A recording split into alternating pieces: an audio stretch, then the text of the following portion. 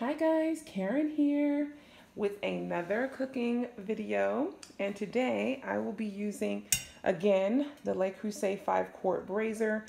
Today what I want to do is see if I can put I'm going to do the meatballs and the pasta.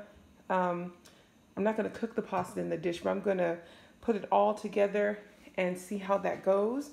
It should be fun. I'm just testing it out. And so this is my meatball recipe. So I'm using the Impossible Burger, onions, bell pepper, garlic. I used a little bit of the, this is the chili peppers. This is one of my favorites, like my absolute favorite. And by the way, it's not too hot. It's not like, it's not mild either, but it just gives a nice warm flavor. It's not like super spicy or anything like that, but just a nice warm smoky flavor. This is for the sauce. I have some bell peppers to chop up for that. Here I know you guys seen this before. This is a Italian seasoning that I made, and I added salt to it. So you'll need a little bit of that, or just use salt. It's up to you. I have some basil that I dried this summer. Yeah, and then I have some dried thyme from the garden as well, and a little bit of sugar, probably like a teaspoon. I buy this spaghetti sauce because it's just tomato puree, and yeah. Oh, and I'm using the bucatini noodles, and also in my thing is a little bit of breadcrumbs. So let's get into it. I'm going to start by cooking our meatballs first. Okay, so I have my meatballs going. Right now I have 4, 8, 12, 16, 17 meatballs in here. So that's pretty good size in terms of how much the bottom part can hold. As you can see, I've done small meatballs as well as a few medium-sized ones because everybody likes them kind of a different size, so I just try to make it varied in here. The oil, and now I'm just going to make sure that this is not sticking, because I want them to brown on all sides a little bit if I can, so that they I can add the onions for the sauce. It's sticking just a little bit. That's okay. That adds flavor. So I'm going to just make sure these aren't sticking, and then turn them over. Okay, now we've got this going a little bit. This is looking really good. And now I have space right here. This is pretty big. I have enough space here to throw in my onions and garlic. And I have my Dutch oven handy for the pasta.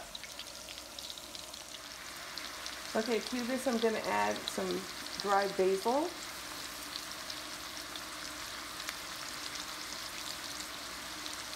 I'm going to add some dried thyme.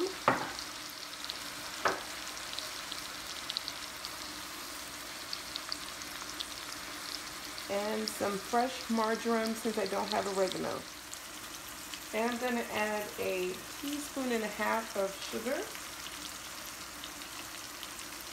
Just because all I have is tomatoes and I just want a little bit of sweetness. And I'm going to add the chili peppers.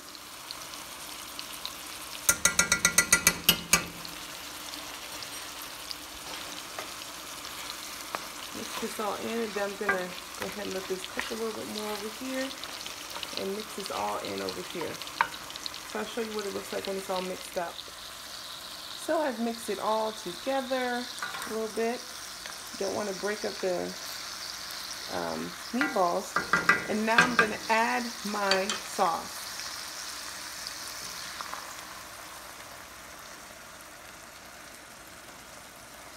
I'm going to turn it down. I don't want it popping everywhere. And right now you can add a bay leaf if you like. So right now make sure you taste to make sure your sauce is really well seasoned. And if not, you might want to add a little bit more salt, pepper, and what have you. So I'm just gonna let this sauce cook down for probably about like, I have it on simmer, and I'm gonna have it cook down for about 5 minutes or so, 10 minutes. You can just have it cooking slowly, but watch it because you don't want the sauce to start sticking and burning. It's just basically gonna cook down until I put the noodles in it. Okay, our noodles are now done, and I'm going to transfer them from the Dutch oven over to the Braiser. This is once again the 5-quart Braiser, so in my 3.5 quart, I would run out of room, but I could still fit it all in. So this should just fit right in. That's what I'm thinking. It should just all fit right in without a problem. So we shall see. Okay, so now my noodles are in, and I'm just gonna mix it together and show you guys the final product. Okay guys, so this is the final product. It smells delicious. And yes, I've been tasting the sauce. And yeah, so I hope you get a chance to make it. Like I said, this is the 5-quart Braiser. As you can see, no problems at all holding all of the pasta. The meatballs, I think there were 17, the whole sauce and everything. And I didn't water down my sauce or anything like that. It's just a wonderful, easy meal to cook. And you can cook your sauce for however long you like. Normally I cook mine for at least 30 to 45 minutes. Just let it simmer down. And yeah, so I hope you guys get a chance to try it. And I will, I think I already have the meatball recipe in there, but I think I'll just link that video below, and I shall see you guys in the next one. Don't forget to top it with your favorite Parmesan or vegan Parmesan or whichever you like. And I'll see you guys in the next one. Bye.